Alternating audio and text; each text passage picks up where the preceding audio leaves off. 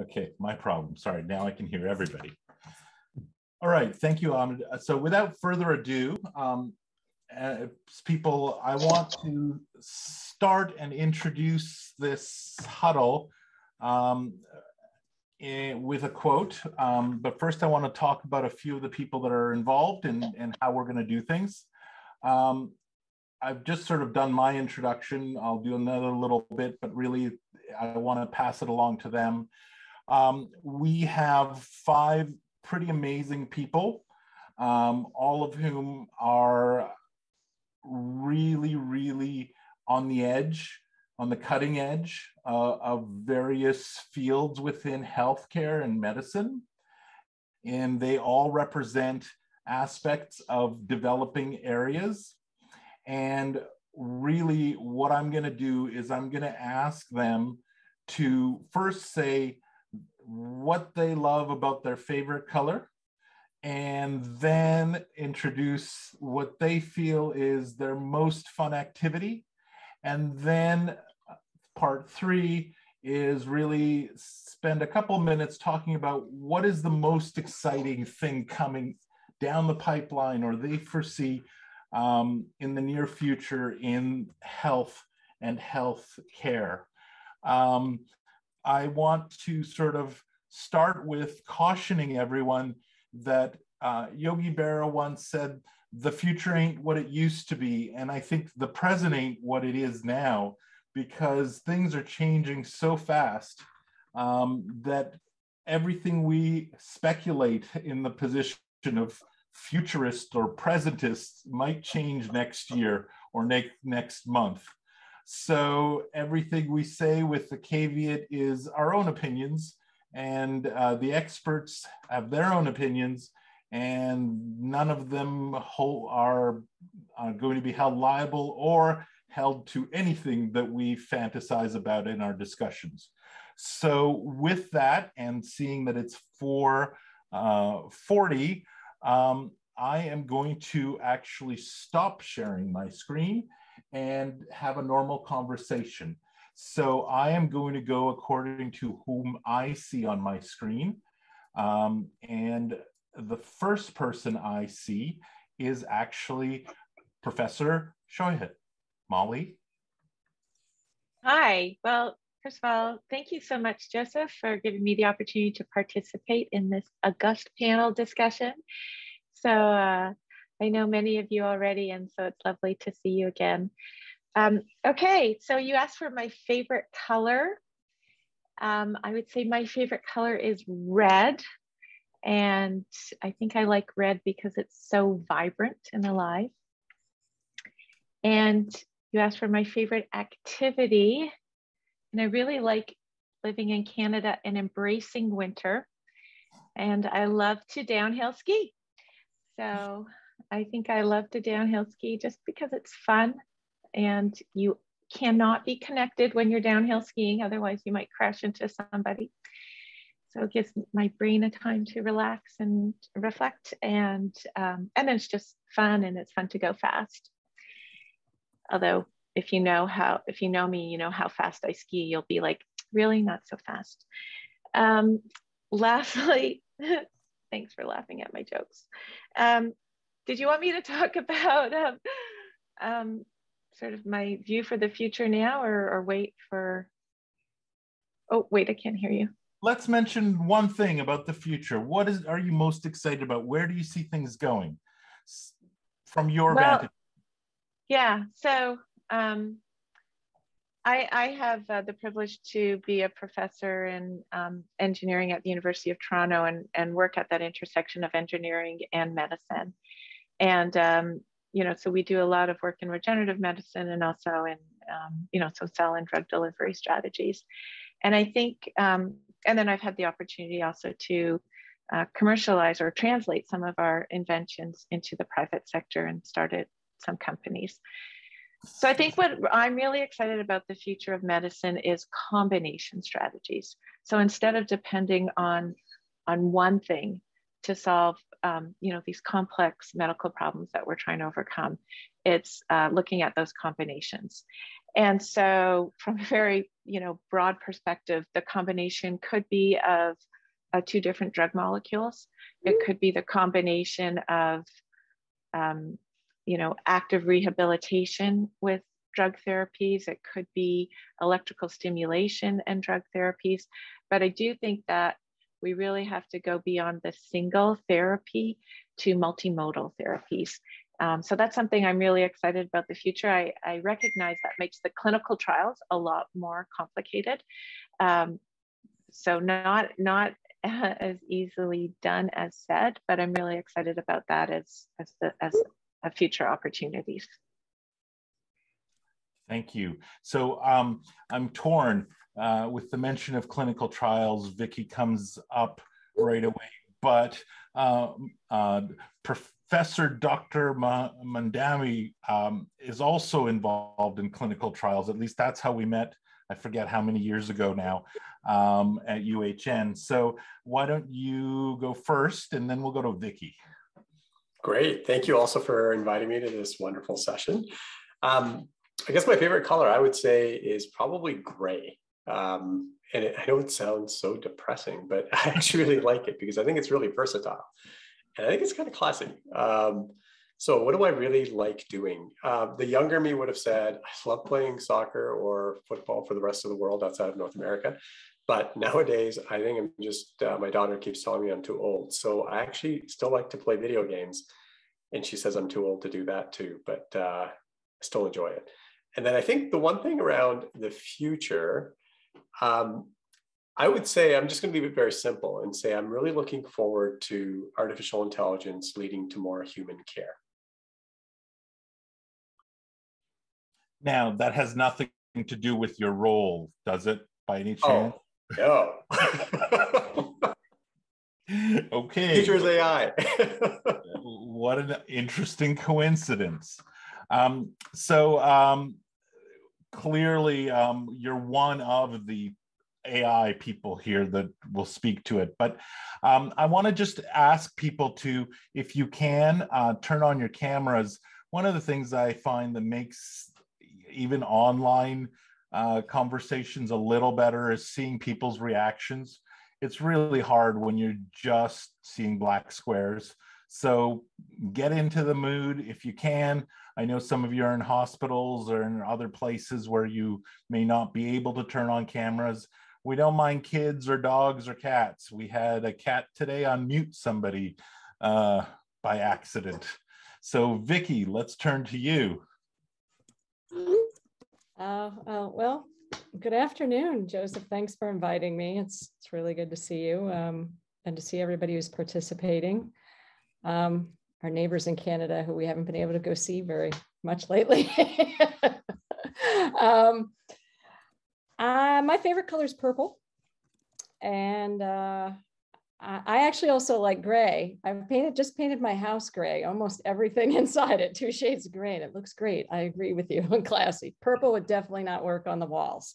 But I do like purple. I think I like purple because it's a blend of red and blue, and it has many meanings, political in our country, and that's not actually why I like it, but I don't know. It just, ever since I'm a kid, I've always had an affinity for purple flowers, purple everything. And I think it is because it combines 2 other colors that I like a lot. My favorite things to do, I don't know, there's a lot of things, but I think probably is travel, in particular with my family, with my sons. I have 3 sons, all in college right now. And it's really fun now that they're older to go on different adventures with them. 2 great trips lately. A couple of years ago, we did a safari in South Africa. It was really wonderful. And we really like to go to Hawaii a lot. I would say Hawaii is one of my favorite places on the planet. So when I'm in Hawaii, I'm happy. There's so many different things to do, different climates, different adventures, different natural beauty. It's just really a paradise place. Future. I agree on the AI side. I would say what I see as the future is how to give patients and their families more tools that help them take charge of their own medical destiny. And I think that that's true for participation in clinical trials. I also think it's true for participating in one's own healthcare, where, from my perspective, there's been a major shift lately with COVID that's kind of exciting, in that everybody has become medically educated to a new level, the entire world. And I think it's setting a new foundation for how people can become more engaged in participating with physicians and others in managing their own healthcare destiny. And I think that it's necessary, because, as Molly pointed out, the therapies are going to get more complicated and we need to play a part in that. So I think that digital tools are part of helping people do that. And then, as I said, this kind of newly educated general public. I'm an immunologist, and it's so interesting for me to go out to any place now and have people talking to me about antibodies and T cells. So maybe that's some good that will come out of the pandemic. So I'm flabbergasted by the coincidence that you believe in people taking charge of their own medical records, and the name of your company being My Own. It's just, wow, what a coincidence. I'd like to turn over to Brian next. Doctor, professor, surgeon, innovator, entrepreneur, and many, many other adjectives, who has already spoken at huddles, but has so much to say we can't limit him to one. Go. What's your favorite color? So blue. Blue's my favorite color. And favorite thing to do. I've got 3 daughters, and any chance there is to wrestle or throw them in a snowbank or ski fast with them, those are the kind of things that we like to do. When it snowed 40 centimeters here last week, all they wanted to do was go outside and be thrown in the snowbank repeatedly for 90 minutes. And that's my workout. That's my family time. It's a good time.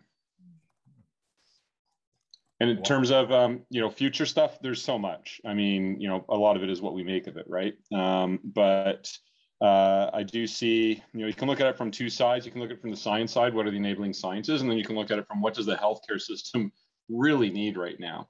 And when you look at it from what the healthcare system really needs right now, it's healthcare, human resources.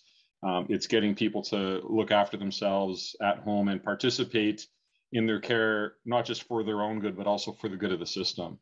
And so I think that I think there's those 2 real angles to it that come to my mind. And then when it comes to enabling technologies, there are quite a few of them. I mean, you've got experts here in tissue engineering and artificial intelligence. I think immunosciences, xenotransplantation just made huge news. Imagine the dialysis ward disappearing because you didn't need to do dialysis anymore. I mean, that would just be phenomenal, right? And I think there's also, a big part of life sciences in the past 30 years has been pharma and biotech.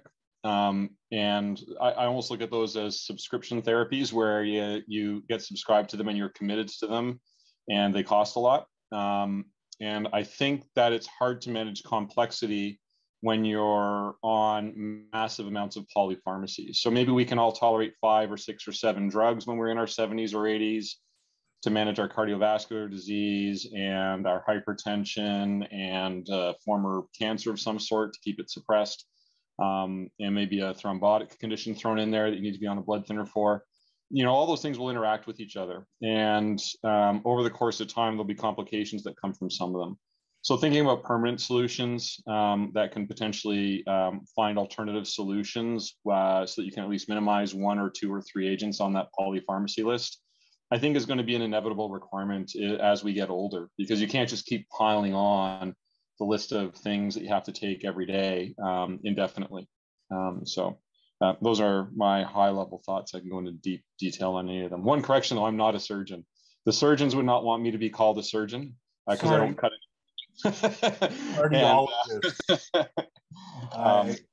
I do lots of minimally invasive procedures. I'm sorry, I associated you with Brad and old age moment, I think. He's not a surgeon either. He's an interventional cardiologist, minimally invasive procedures, keyhole surgery, keyhole procedures. Point taken. Okay, so we have some introductions. The point is we have about 8 minutes to start conversations going. Then we're going to break out into much smaller rooms. There are about 60 people joining us, so probably about 6 rooms to talk about various things randomly and talk and get to know one another. So before we go there, I'm going to open this up to anyone out there. I don't actually see David O'Neill yet. I was hoping that he would sort of talk about his role in commercializing pharmaceutical interventions, which is what his organization specializes in, actually, which would have been a nice follow-up to Brian. So David, if you're out there in the audience and I'm not seeing you as part of the panel, let me know and we'll get you talking. Otherwise, to all of the panelists. So I heard, actually, following on Brian's comment, that really we're looking at several key divergences.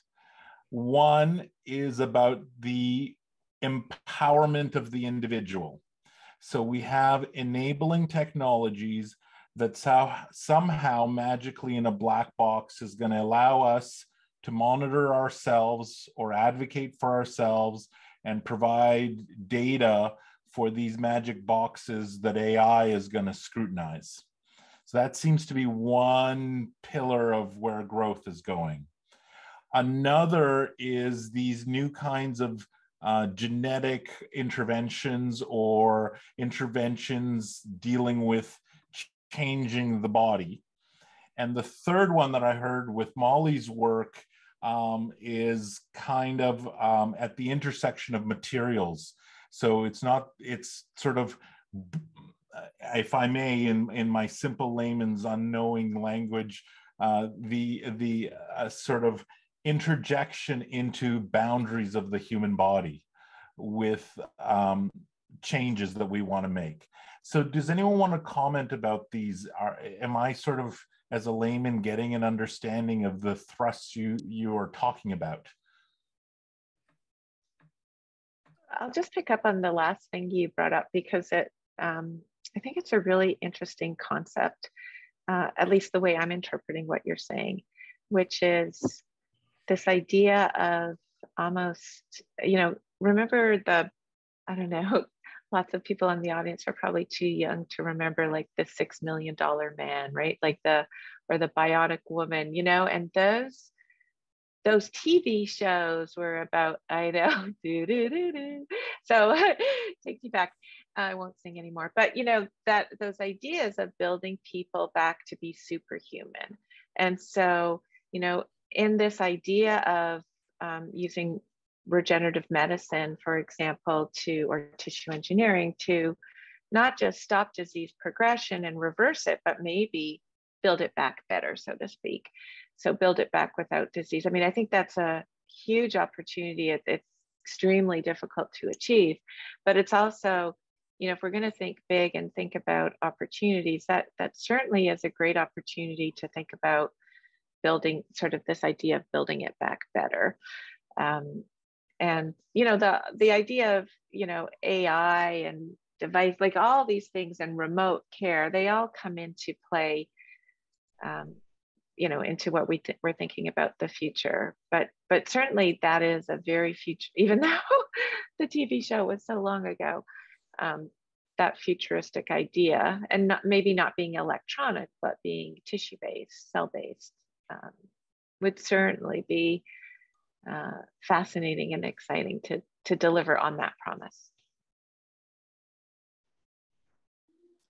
Yes, so I was alluding to that. Sort of, there have been futurists at Google, at MIT, that talked about sort of the boundaries of the body, and usually it's about us escaping the body in some way. But I think you're absolutely right. What we're doing now is rewriting the body and re-engineering the body. And so that seems to be one of the major areas of future focus. What about you, Vicky, in terms of, and maybe Mohammed together, because you're dealing with empowerment and the movement of information and its analysis. Like this well, seems, yeah, I mean, I think it fits with what Molly was saying, right? Which is part of what I think we need to do is define what's important to us in how we age, in our disease management, et cetera, and how the therapies or the interventions that we are using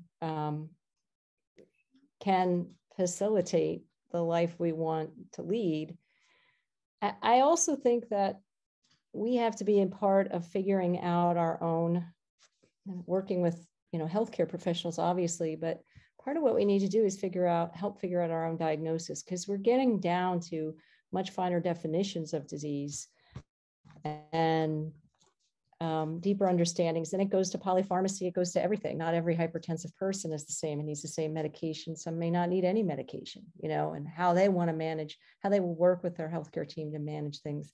There's still so many mysteries, particularly in neurology and the brain right now, that we need to work through. And I think this is where regenerative medicine plays such an important part. But so many diseases that are autoimmune or neurological in nature that require so much from the patient to explain their experience. And I keep coming back to COVID, because I think right now we're dealing with this playing out at a global scale, where we've been trying to really figure out, and I've been involved in this at many levels, what these different symptomatic presentations are, what they mean when they're presenting acutely, and what do they mean for long-term consequences, and what is this longer-term COVID syndrome that we're seeing, and how that's playing out. And this is being defined primarily by patients working with the healthcare community, because this was starting with a blank slate. And if we look at, again, the pandemic as an example that I think is just so game-changing, it's an awareness of public health. It's an awareness of the patients as participants in defining the disease.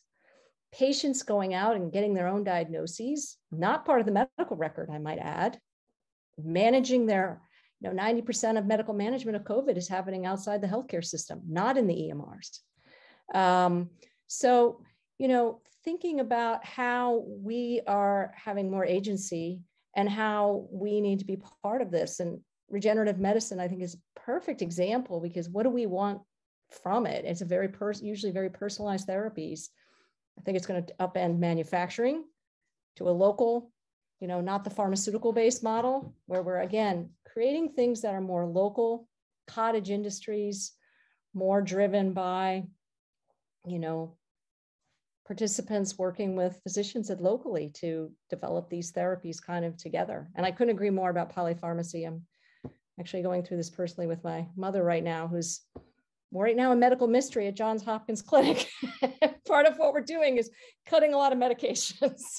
But yeah, these are all game-changing elements. And certainly clinical trials will be changed by it as well. How we approach clinical trials, how we approach studying new therapeutic interventions. Yeah, I think just to follow on the clinical trials thing and our knowledge and our precision of diagnostics, right? So Canada is really strong at image-guided therapy. That's part of what I'm involved with, both from a research perspective and from a company perspective.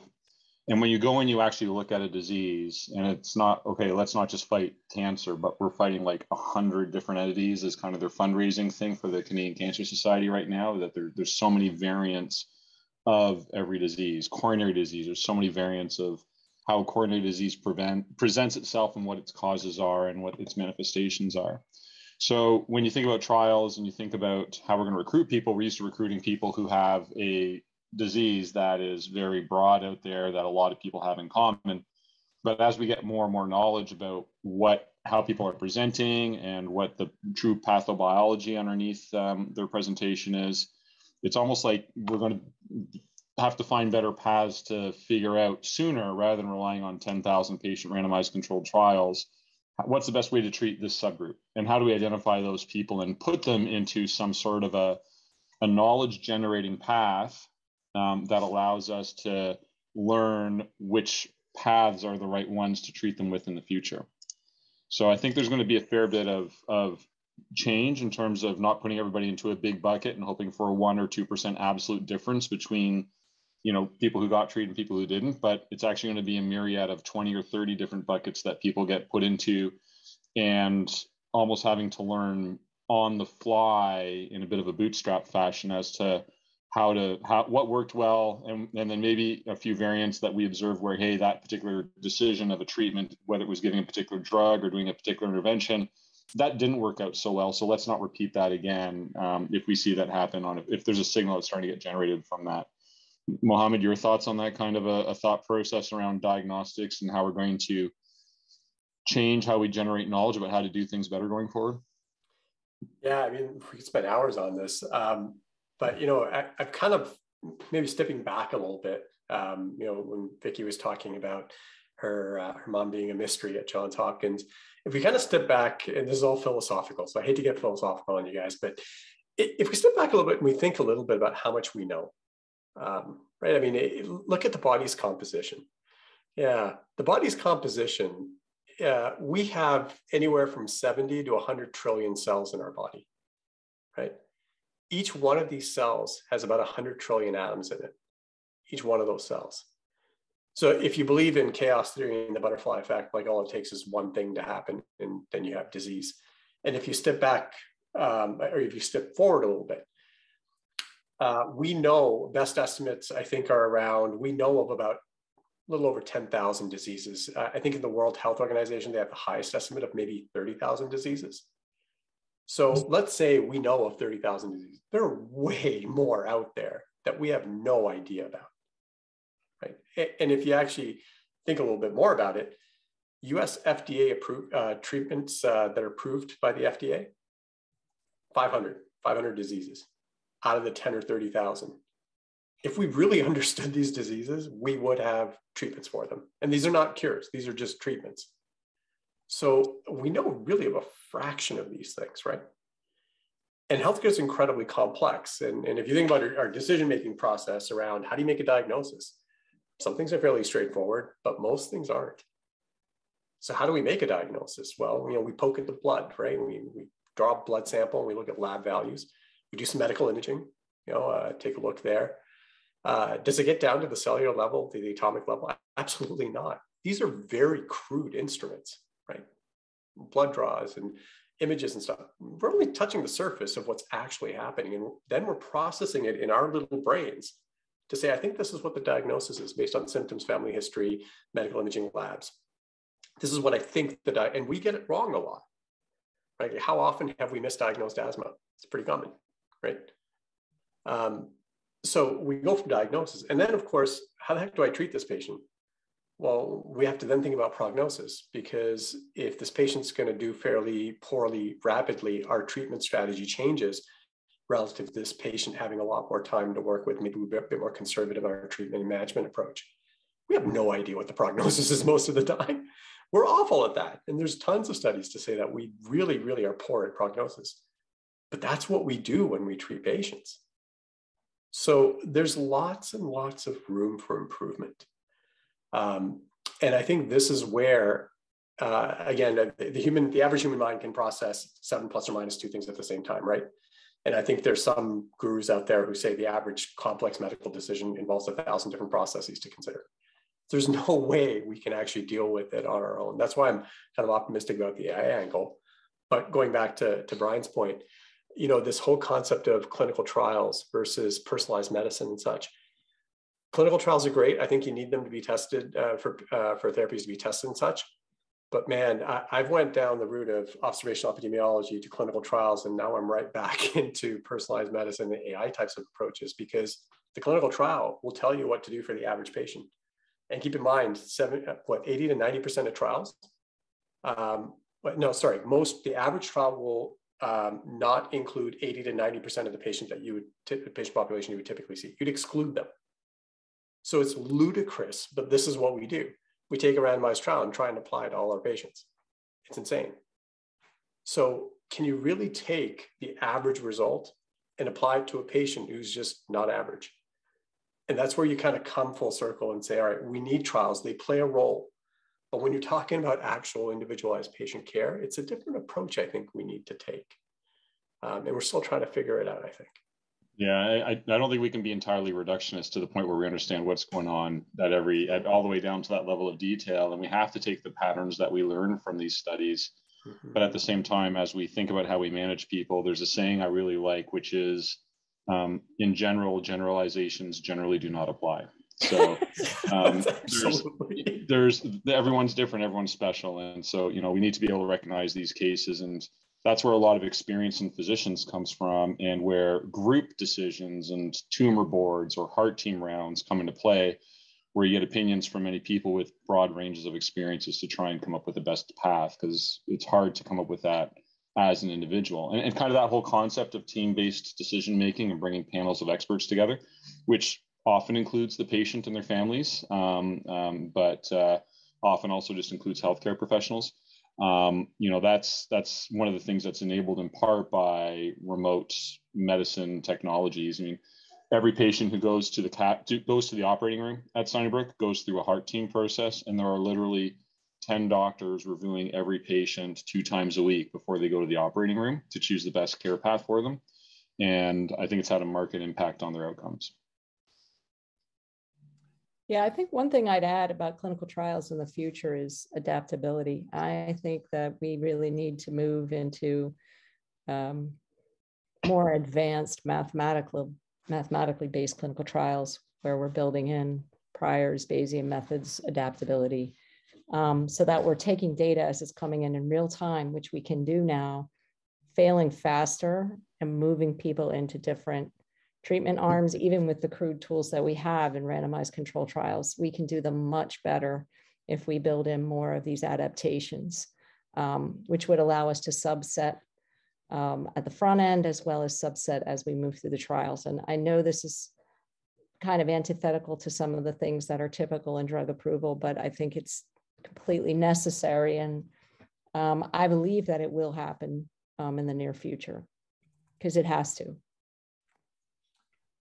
And we are at the point where we can start thinking about sort of these umbrella trials with conditional branching based on,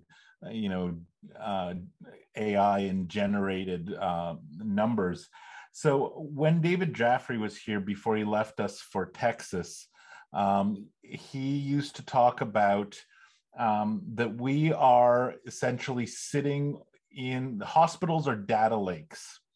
And the problem is that we right now cannot really look at the contents of those lakes enough and in ways that will allow us to understand how to treat the patients in the future. And so clinical trials are one piece, but I know Pat just asked a little while ago a question: when do we move beyond clinical trials? How do these new technologies, and maybe Pat, if you'll unmute yourself, because I'm not doing your question justice. Pat is now retired, but has spent over 30 years as a clinician and director of innovation at South Lake Hospital. Yeah, thank you, Joseph. Can folks hear me? I'm trying to do this on my phone at the moment. Am I coming through all right? Yeah, we hear you, Pat. Yeah, okay, yes. Perfect. Yeah, my question, and I don't want to sidetrack from science, but as I was listening to, kind of some of the conversation about, regenerative medicine, the exponential opportunity in technology, I was thinking a little bit about the sort of the coal face of where, that technology both needs to drive new delivery models in terms of how healthcare is delivered. but not only drives it, but also has to respond to existing models. So whether that's, that's payment models, whether that's relationship. So just curious for folks way smarter than I am around how that, how our boundless ability to think and create technology and have technology, far superior to what we had yesterday or the day before, let alone, 10 years ago or 20 years ago, how that integrates with actual models of delivering that technology. And so I was curious about those more existential thoughts about how those two things work together, what drives what leads what, how do you move that forward in terms of systems, people, practitioners, curiosity, that's all. Don't forget provincial debt. That's a big one. Yeah, that's mattering of provincial debt, sure. Who pays? Well, I don't know who pays, but I liked Vicky's answer. I thought she actually started to answer your question when, she was talking about, and Vicky, you can expand on this because I don't want to speak for you because you're right here.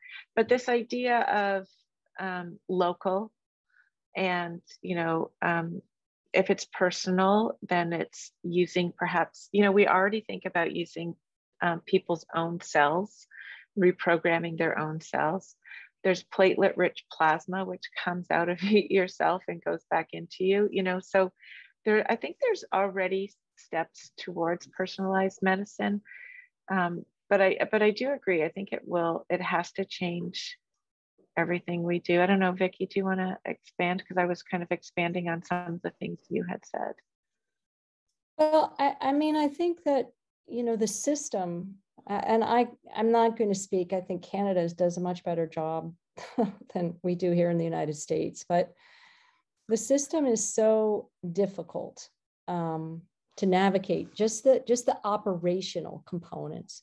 So in order for, I think, these more advanced therapies to find their place, we have to do a better job. The same for clinical trials. I mean, the amount of money spent on recruiting is ridiculous. There are patients that are in the clinics every day that would benefit from participation in these studies. And, pharmaceutical companies are out spending enormous amounts of money to try to, build Facebook groups so they can find the perfect patient. It goes to the point that was made before by Mohammed. We have to learn to do trials at point of care. We have to learn how to build models that allow us to do things at point of care. We need to diversify. We need to take into account where people live and what their life is like. And we can do this with the data. I think we need to understand, at least here in the US, how broken the system is for the average patient to navigate even simple things that are workflows. I mean, I'm talking to doctors at major academic medical centers who are asking me to build applications so that they can find patients in the halls, because they wheel them up for, imaging and nobody knows where they are. And it's like, we could just put a tag on them so that there's a checklist when the person was dropped off, where they are now. And I'm like, this is crazy, but I'm experiencing it, right now with my mother's care, which is terrific. I'm not, but there's so many points along the way of, I think, operationalizing that could be streamlined. And we always talk a lot about AI and data from the perspective of research and understanding disease, but we also need it to deliver healthcare more effectively. I mean, we saw this again. I hate to keep coming back to COVID, but how fast we built the vaccines and then we couldn't get them to the people. It's just perfect example in my mind of where operations break down. So I feel like we need to pay as much attention to that as we do to, the types of therapies we're delivering, but it's also, how do we set up the system to incorporate the patient, to make it easy for the healthcare delivery, people, the doctors, the nurses, and make it easier for the patients. Is right now it's pretty hard, I got to tell you. Just some basic things that are really difficult to get done. I think there's a few thuse that are happening that are here and now that are indicative of where we're going to go, and the stressors from COVID have certainly added on to this. But I used to see all my patients in clinic and do a full exam on them. I'm now, 15% of my patients are coming in, just trying to get a higher number of people coming in person. And then Omicron came along and we were told to send everybody back out of the hospital again. But, we're looking after patients with COVID and sending them home with an oxygen tank and a pulse oximeter and just calling them instead of them taking up a bed in the hospital. They're going home, and if there's any negative prognosticator that comes up on their daily assessment, yeah, we'll bring them in and find a bed for them. But the ease of looking after somebody at home where you don't have to feed them, you don't have to make sure their television works, where they're not complaining about somebody in the room next to them who, is either confused or had a code blue or some way doesn't work for them. It's so much easier to look after people at home if they can tolerate it. And it's just easier for the family to be there with them as well, especially with isolation protocols right now. So I think a big transformation in hospitals is going to be that they really are going to be limited to things where you're bleeding or you need an operation or you're incredibly immunocompromised and so absolutely frail or critically ill. And then a lot of the stuff that does get treated in hospitals is going to be done remotely. And your drugs will get delivered to you by a little, I don't know, Uber driver or something like that, and you'll self-administer them and that kind of thing. So I think that'll be a big change. I think the healthcare human resources is just massive. We can't find enough people to do the kind of work that we need to do in the hospital right now, to do hip surgeries, to do cardiac care, to staff the emergency room. So finding ways to relieve the burden and to use their time efficiently is going to be really important. And you can imagine that as we move along as a society and we get older and we learn more, and some of the commodities that we need in life become more affordable and more available, we're going to end up spending a greater percentage of our healthcare, of our dollars on healthcare. And does that all have to come through the government? This is a very sensitive question. This is a very difficult question to raise in Canada, but I think it's one that has to be raised because I don't think the government can do everything, and nor do I think necessarily the government doing everything always encourages the best behavior to avoid getting sick in the first place.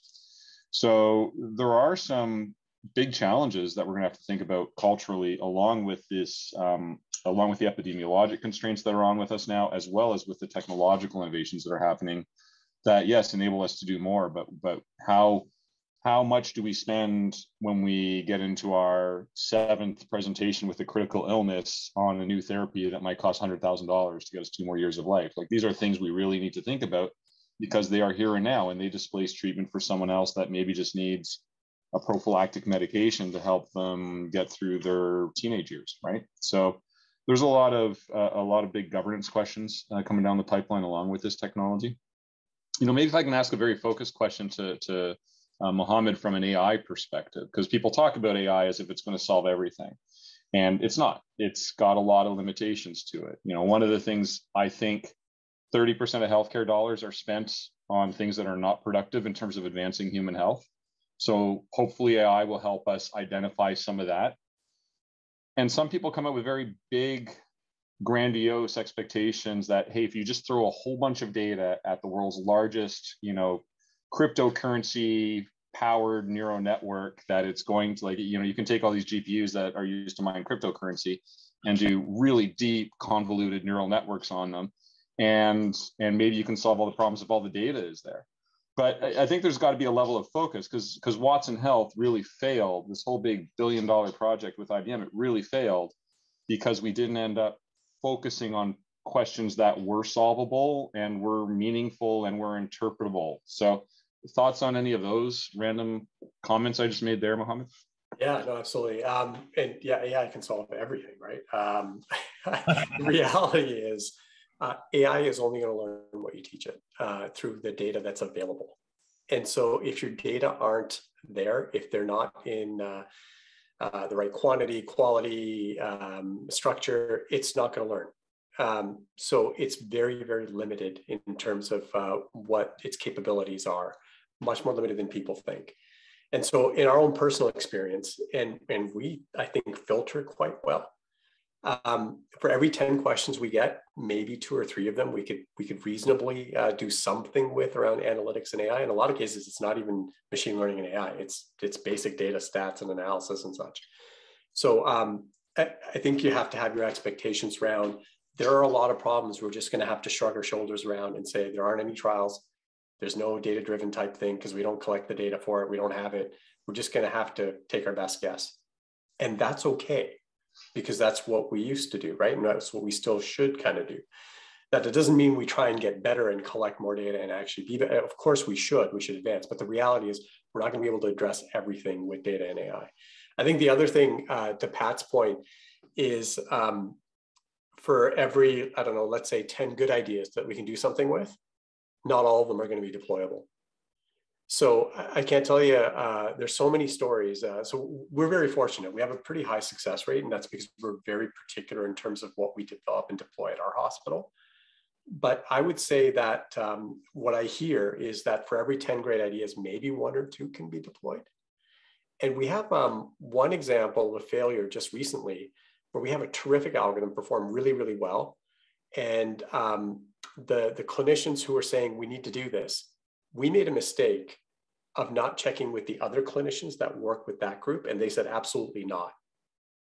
So this is very much a social issue. It's a people issue, and people have to want to change. People have to want to actually do something differently.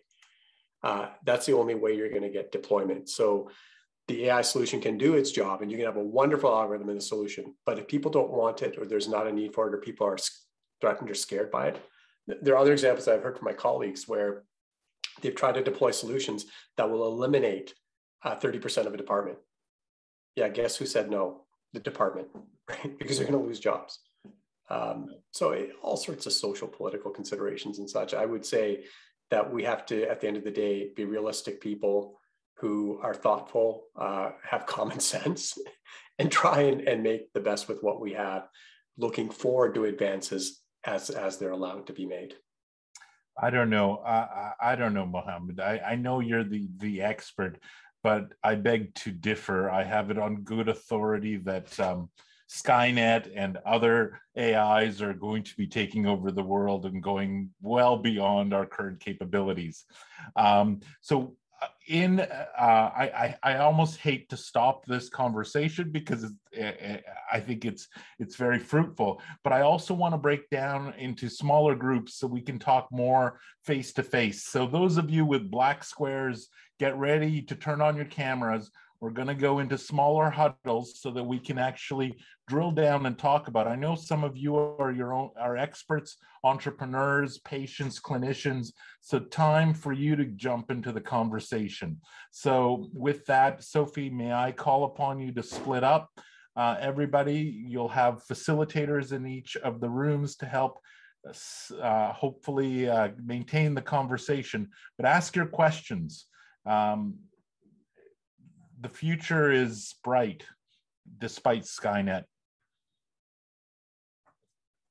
Okay, so you will get an invitation. You've all used Zoom before to join your breakout room. I'll stay out for a little bit. So in case someone gets lost, just pop out, let me know. And yeah, we'll see you all back here in a bit.